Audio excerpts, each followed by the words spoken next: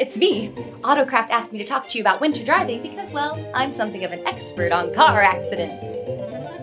It's never my fault. One minute I'm cruising cautiously through a parking lot and boom, the next thing you know there's a Prius hanging from my antenna. Anywho, cold weather is on the way and it's time to put on our winter driving hats. I know mine looks like a mongoose.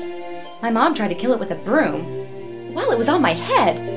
But darn it, it's a warm hat and you should keep one in your car this winter in case you get stranded in a blizzard. Other items in your winter driving emergency kit should include blankets, extra clothes, packaged snack, jumper cable, flashlight, Skittles! I love Skittles! A first aid kit, toilet paper!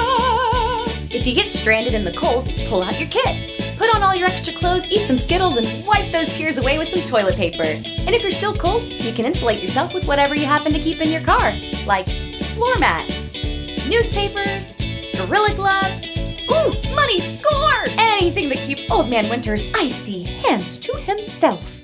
Have your antifreeze checked or buy a dip tester and check it yourself. It's easy to use and it's also a great way to measure the perfect amount of vanilla for your next homemade latte. Just kidding, makes it oily. And poison. Other things you should always have in your car are a charged cell phone. Heck, why not splurge and spend $10 on a car charger? And keep tools in your vehicle. Learn how to use a couple of them. Some car problems aren't that hard to fix, and you can learn anything on YouTube. Oh, and always check your tailpipe. The one on your car. Make sure it isn't plugged with snow or mud before you run the engine. Carbon monoxide is no laughing matter. And I always try to keep my tank full in the winter. Some people say I'm not driving on a full tank, but that's not what they mean. Oops, gotta go pick up my car from Autocraft.